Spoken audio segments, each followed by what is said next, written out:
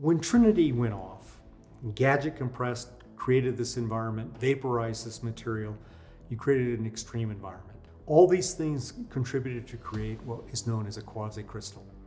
So quasicrystals are a form of material that's different than the normal forms of material you think about. So this is clearly the first anthropogenic quasicrystal ever formed. And it gives us a chance to really understand these extreme environments and what it's doing to the materials. On July 16, 1945, we had the first nuclear weapons test. It was codenamed Trinity, and it was a test of a device which we codenamed Gadget. Gadget was a spherical ball, maybe a meter and a half, and what it had is a plutonium core.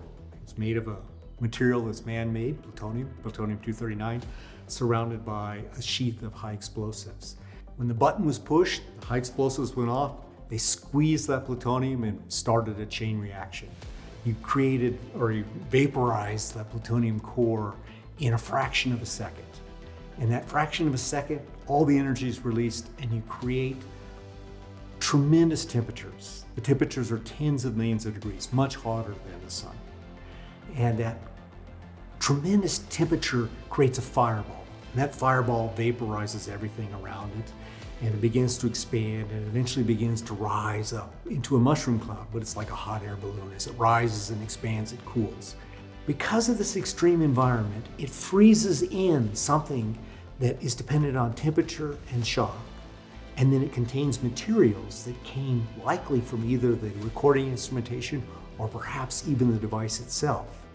And those things give us insight into what that actual nuclear test was. But the quasicrystals potentially add a new tool to our toolbox for understanding nuclear tests of our own and other countries that occurred in the past.